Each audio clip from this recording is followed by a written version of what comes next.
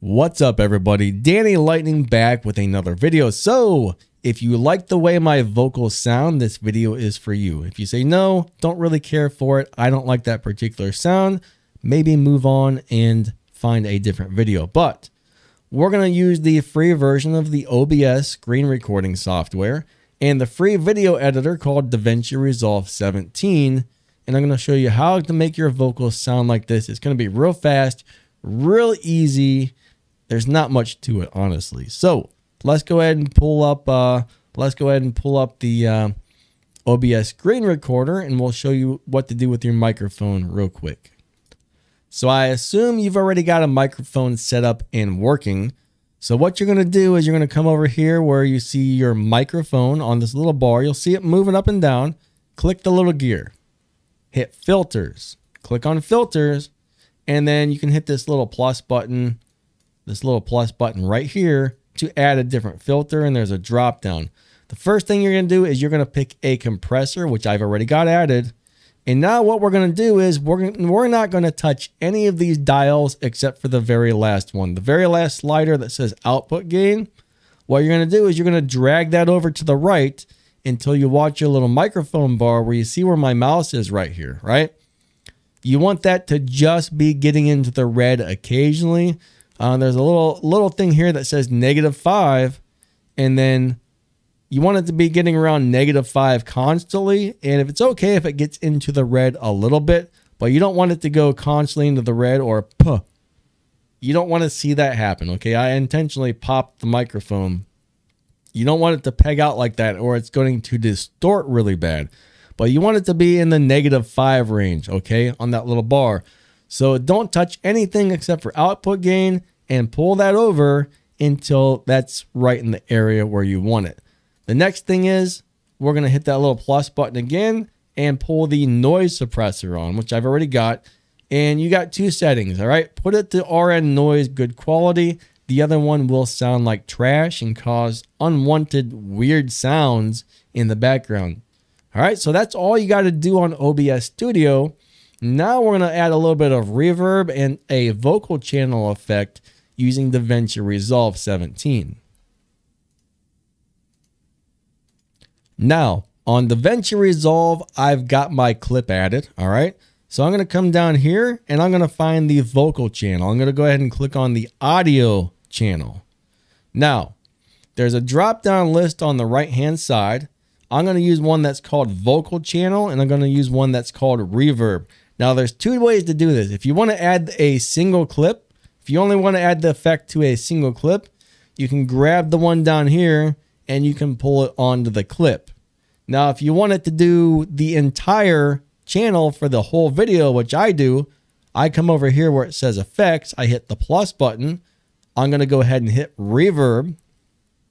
I'm going to choose my preset, and this is how I set my reverb up, right? This is exactly how my reverb is set. It's designed to make so the vocals aren't dry.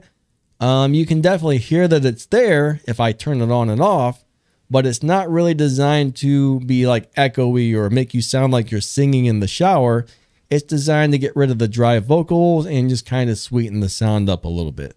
I think it sounds awesome like this. So hopefully you guys should be able to see exactly where I have these settings and set your reverb exactly like this, okay? Go ahead and pause it if you need to, but we're going to go ahead and move on to the next setting, which is the vocal channel.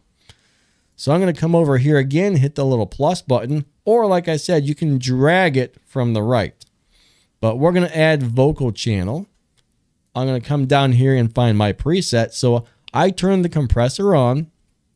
I put the gain on +2. This dial, and this dial, I do not touch. Now I come over here and I move the bass up, I move the mids down, and the high you can leave it centered. You want to kind of adjust those three dials, only these three on the bottom here. Adjust those three until your voice sounds really good. Now there's something over here called the high pass filter. Don't turn that on, all right? That's used for very specific things, for getting rid of certain noises, but most people aren't going to have those noises, and that's going to really make it sound lower quality if you have to use that. So do not turn that on. Make sure the EQ is turned on. I don't mess with any of this stuff up here. Actually, I did turn this one up to 130. I think around 110 is where the low frequency settings usually at. I turned that up to 130 just to bring out a little bit of extra bass. Mid frequency I left here.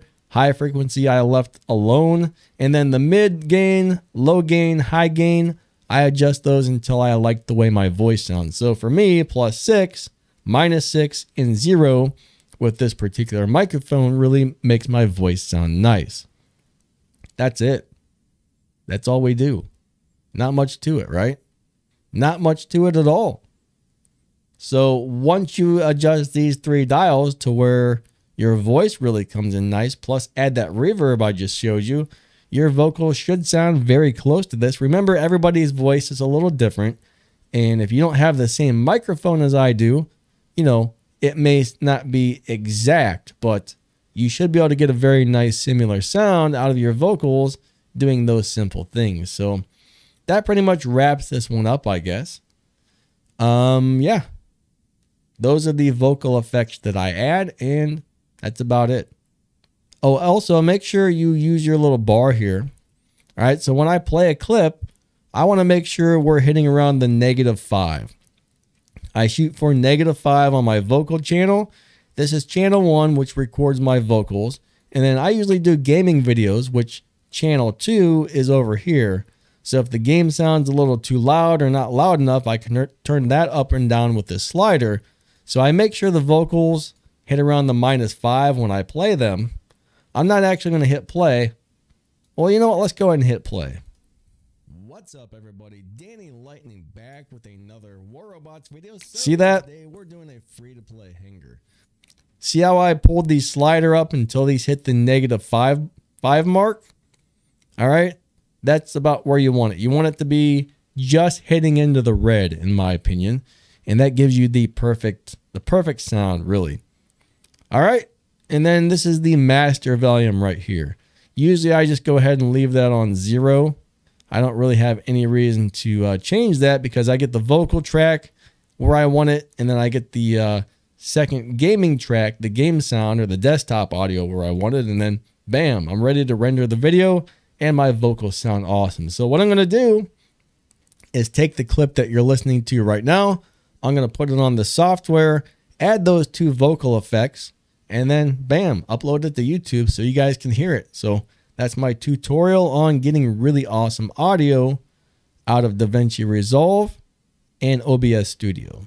Both free software that work great. All right, catch you guys later. See ya. Thanks for watching. Lightning out. Don't forget to like and subscribe.